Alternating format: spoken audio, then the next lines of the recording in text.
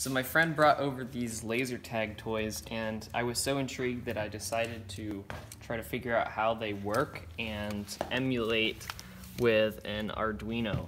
So the first thing I noticed is that the laser is an infrared light. You can see it in the camera. In fact, I might be able to turn it on.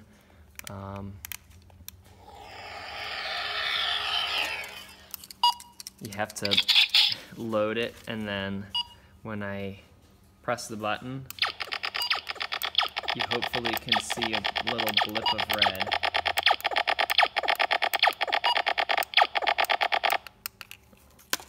Perhaps, it depends on the camera, I guess. Anyway, what I did is hooked up a infrared receiver module and then had the Arduino print out each time that the pin changed state and how many microseconds between. I took 5 samples, averaged them together, and then wrote an Arduino program to reproduce that pulse.